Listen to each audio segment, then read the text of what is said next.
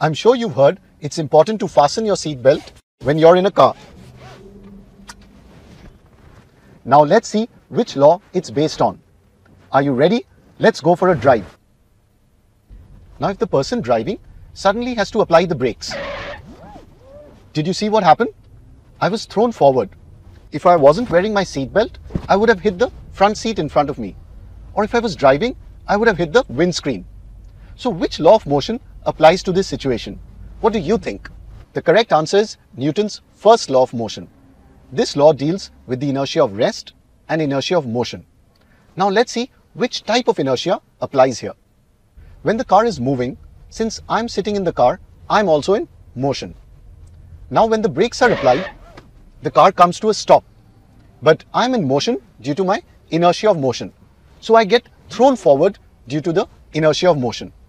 So it's Newton's first law of motion that talks about inertia, which applies to this situation.